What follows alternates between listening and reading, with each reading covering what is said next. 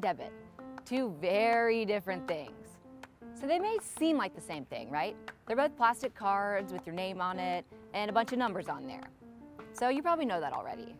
But what you may not know is how they're different.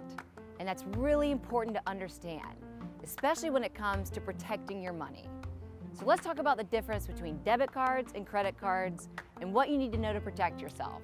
And you don't have to know everything, you just need a little common sense.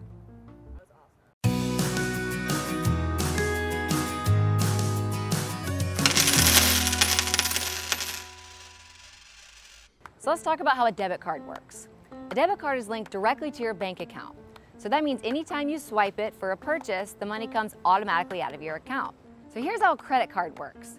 When you swipe a credit card, it's not your money. You're spending somebody else's money. Money lent to you from the bank or a credit card company. And in return, you promise to pay it back.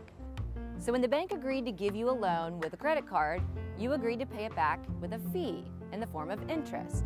So when you charge a bunch of stuff on a credit card, the more you charge, the more interest you pay. But if you pay off the balance in full on time every month, you don't get charged any interest. That's because the bank got all their money back. All right, let's talk pros and cons. Pros of debit cards. 1, since it's linked to your bank account, you can only spend what you have, so it's a good way to control your spending. 2, you can get cash back since your debit card can be used as an ATM card. 3, there are typically no fees with debit cards unless you're talking about an overdraft fee. And 4, you don't pay any interest with a debit card since you're spending your money. All right, now the pros of credit cards. 1, flexibility. So you can spend more on a credit card maybe than what you have in your checking account. It doesn't mean you want to go crazy, but you have a little more flexibility during the month as long as you can pay off the charges in full by the due date. Number 2, it helps you build credit. So when you use a credit card and pay your bills on time in full by the end of the month, it helps you improve your credit score. Number 3, rewards. Basically free stuff and free money for using your credit card. Airline miles, cash back, some types of insurance coverage. There are tons of different types of rewards, but great pro of credit cards. Number 4, security.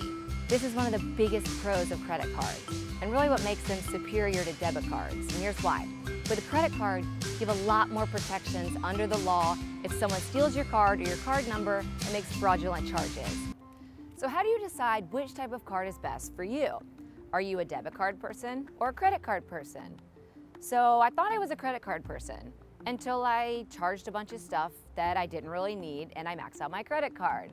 But I worked really hard, it took a few years, I paid it off, and now I use it responsibly, so now I really am a credit card person.